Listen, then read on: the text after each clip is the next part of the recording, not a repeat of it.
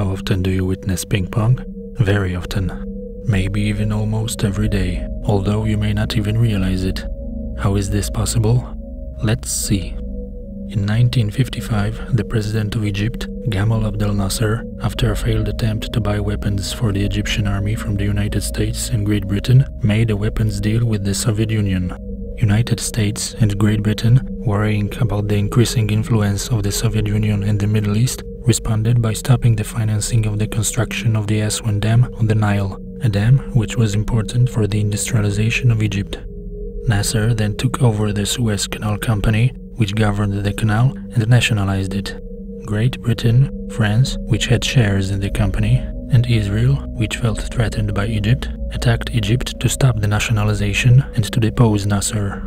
The attack provoked the leader of the Soviet Union, Nikita Khrushchev, to threaten nuclear attack on London and Paris. The President of the United States, Dwight Eisenhower, furious that the attack wasn't consulted with the USA, denied any financial help to Great Britain, which financial situation increasingly worsened. Ultimately, the invasion had been terminated under the pressure of the United Nations and the USA without reaching its goals. Let's see how various arguments about the invasion could look like. The canal had been built and governed by a private company, the Suez Canal Company, owned by the international shareholders.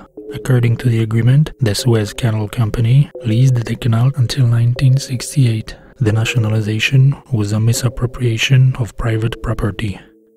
Nationalization isn't a breach of international law. It's being practiced all over the world, and it was permitted by the Constitution of Egypt.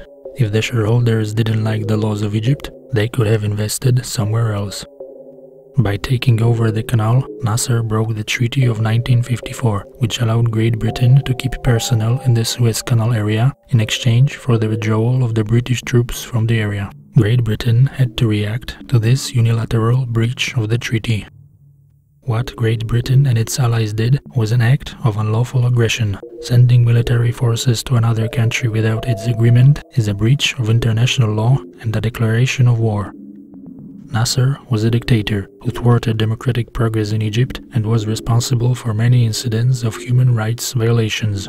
By allowing for the hostile takeover of the canal, the United Nations signaled to other dictators that they can break any laws and agreements without any consequences.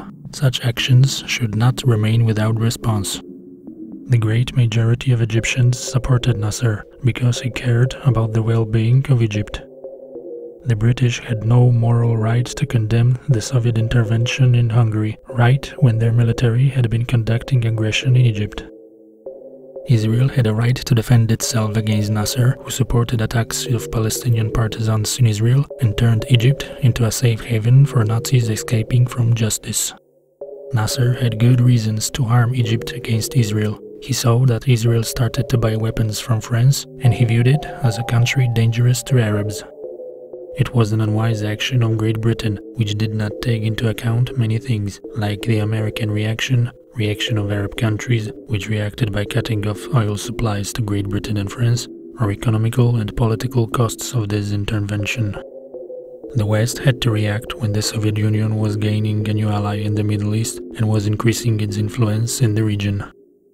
What those arguments show is the complexity of such issues that are characterized by the presence of multiple sides with different opinions, values, interests, goals, or even a single side having multiple goals that may require conflicting actions.